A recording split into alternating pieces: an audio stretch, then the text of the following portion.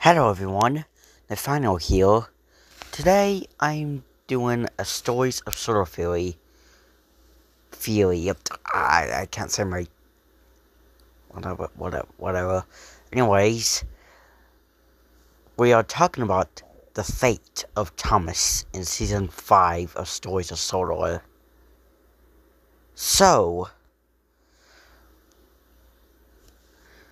when the preview of Stories of Sodor came out, aka the trailer, we do not see Thomas at all.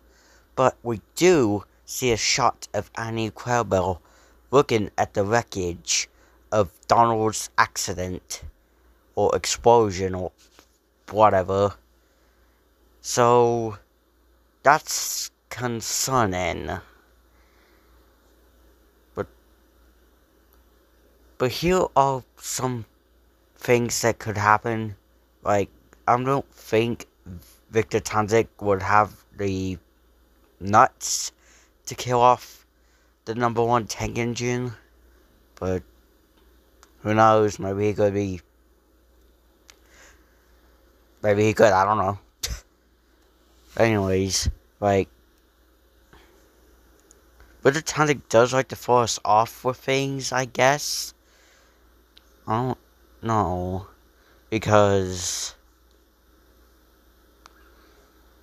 in the scene in the preview where Edward is puffing past corpses, you can see a body that looks like James's, but he's in the background of the same shot where Annie and Quailbell are looking at the wreckage, so I think that's kind of a throw-off.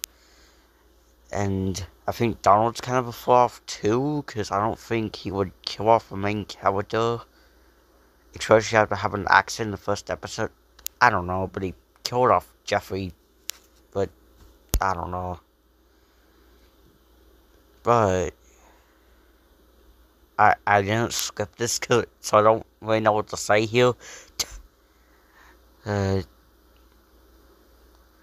But I don't think Victor would kill off Sodor's #1 tank engine. But yet again, in the Stories of Sodor universe, maybe Thomas does die, and the TV show that comes out in 1984 is a tribute to him. I don't know, but still, I don't think the Tanzik would kill off Thomas in any of these accidents,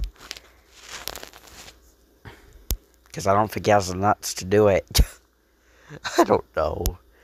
Oh man, I don't think he would kill off James or Donald either, but we'll have to wait and see. Well, that's it for me, guys. So, see you on the next one. Bye!